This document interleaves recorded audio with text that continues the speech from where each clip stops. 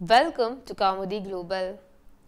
Elon Musk clinched a deal to buy Twitter Incorporated for $44 billion on Monday in a transaction that will shift control of the social media platform populated by millions of users and global leaders to the world's richest person. It is a seminal moment for the 16-year-old company, which emerged as one of the world's most influential public squares and now faces a string of challenges. Musk, who calls himself a free speech absolutist, has criticized Twitter's moderation. He wants Twitter's algorithm for prioritizing tweets to be public and objects to giving too much power on the service to corporations that advertise. Political activists expect that a Musk regime will mean less moderation and reinstatement of banned individuals, including former President Donald Trump.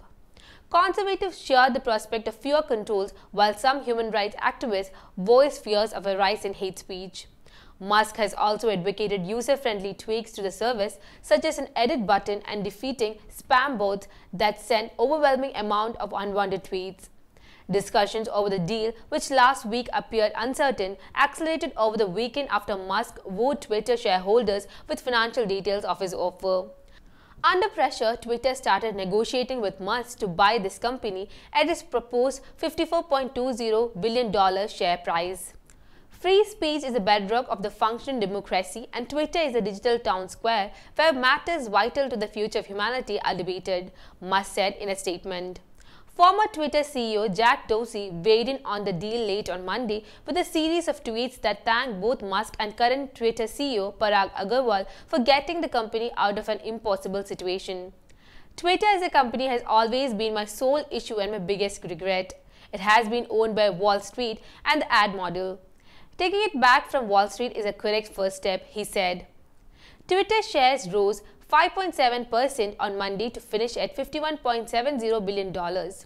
The deal represents a near 40% premium to the closing price the day before Musk disclosed he had bought a more than 9% stake. Even so, the offer is well below the $70 billion range where Twitter was trading last year. I think if the company were given enough time to transform, we would have made substantially more than what Musk is currently offering, said Jonathan Boyer, managing director at Boyer Value Group, which holds a stake in Twitter. However, he added, if the public markets do not properly value a company, an acquirer eventually will. Musk's move continues a tradition of billionaires buying control of influential media platforms, including Jeff Bezos' 2013 acquisition of the Washington Post. Twitter said Musk secured $25.5 billion of debt and margin loan financial and is providing a $21 billion equity commitment.